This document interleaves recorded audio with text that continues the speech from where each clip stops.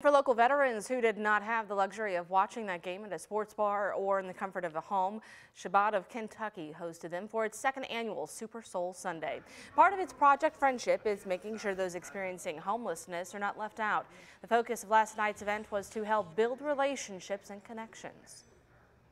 And we have several tables here from the VA to help people get enrolled if they need to, mental health hotlines, housing, etc., to ensure that anyone who comes can get any help that they need. So we're super excited for today, and more important than the football, even more important than the chili, which I made and is delicious, is the feeling of community. Everyone celebrating together, particularly being able to say thank you to those veterans.